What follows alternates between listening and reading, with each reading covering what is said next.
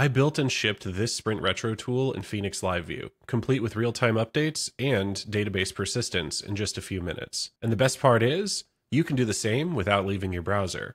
Code is available with a link in the description. And I'm proud to say that this video is sponsored by Fly.io, a great place to ship Phoenix apps. I think building real projects is the best way to learn a skill. But one of the most common questions people have about Elixir and Phoenix is where they can find example apps. The other question is whether AI is any good at it. Phoenix.new can solve both of these problems and turn your idea into a deployed app, and it does it pretty quickly. When you first load up the tool, there's a chat to the left and a VS Code editor to the right. This is your workstation. Customize it, install extensions, make it your own. But we're here to build a project. And it all starts with a prompt. Every interaction with Phoenix.new includes suggestions for next steps, but I'm not making another to-do list app. Instead, let's build a tool to facilitate retrospective meetings for a development team. I've written down my instructions here, and let's see what it does with it.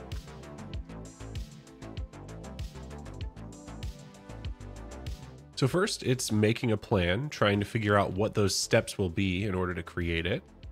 And every time, it's going to verify, is this what you want to do? Do you want to modify it? Are you ready to go? We'll proceed with these steps.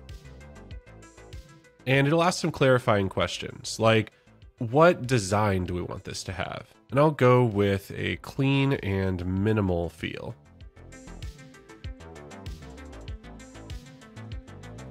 And now it's starting with step number 1.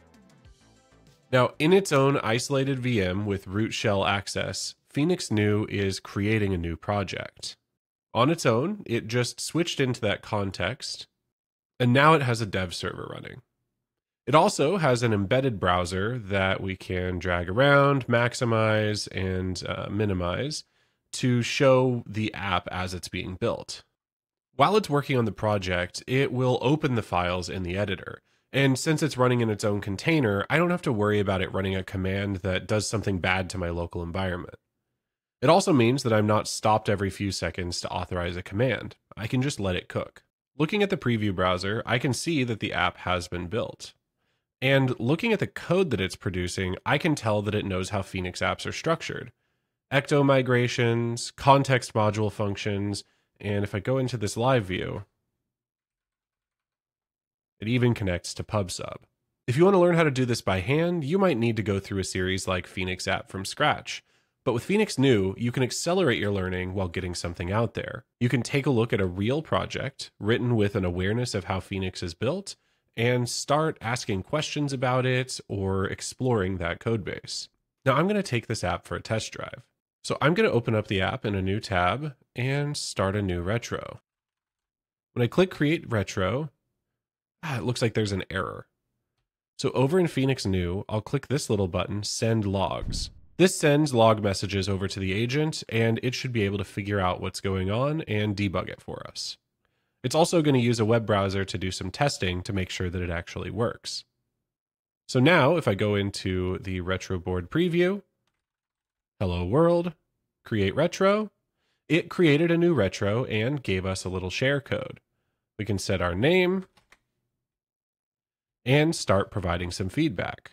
Let's continue building this app, add feedback, and now it's here attributed to me. If I open up the same URL over in this preview browser, I'll see continue building this app. And since this is another browser, I can be someone else. And maybe I'll say that we need to start doing real-time updates. And if I check it over here, it looks like Phoenix PubSub sent that over to the browser without me needing to refresh. So we've been able to scaffold out this app and even debug a little issue, and used a web browser to verify that everything works. Now this landing page leaves something to be desired. So let's ask for an update. But before I do that, I'll come in here and squash the chat history. This lets me save on tokens and keep the LLM focused on the task while remembering the purpose of this application. So it's going to write a quick summary, and we'll start from there. So let's ask for a landing page update to more clearly describe what the app is for. And we'll use 3 panels to indicate a value proposition. So I'll head over to the home page of this where we're going to be doing updates. And Well, let's see what it does. I love that I can adjust this little window and make it whatever size I want, so I can still see the code being generated while having that browser preview open. Now this tool is not perfect. It actually just updated the static homepage that it had already replaced, but I gave it a nudge and said that wasn't the page that we mount at root. It was able to look at the history and look at the routes and figure out that we actually serve the retro live view on our homepage. And now it's been able to do the update we were looking for, and I can see it over here in the browser as well. Now, unlike local first tools, this URL can be made public. So there's no more having to figure out how to get from localhost to something that you can actually show to your friends. Now this is looking pretty great, but it's still running in a development environment, and I want to ship it for real. So with the button at the top right, I clicked deploy, and now the agent is working on setting this up with Fly. It's going to figure out all the release configuration, and in a few moments, the app should be live outside of this development environment and available to the world. And here we go, running Fly deploy. All right, it says that the app has been deployed, and I should be able to open it up. So now, if I hit up this URL,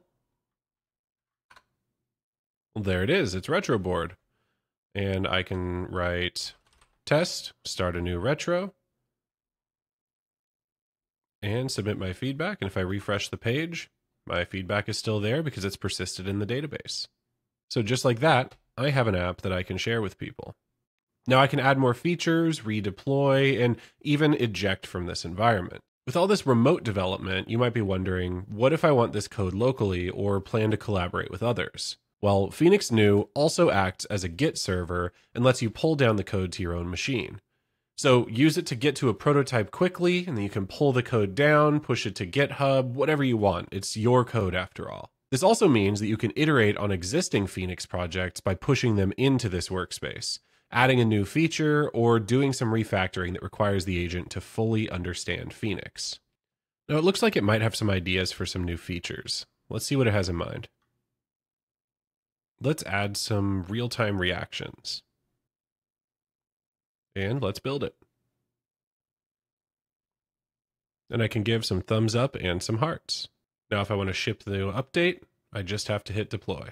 I've been impressed with Phoenix.new as a prototyping tool, and I imagine you will be too. Thanks again to Fly.io for making this video possible. Check them out with a link in the description, along with the code for this retro tool. This has been Code and Stuff. Thanks for watching.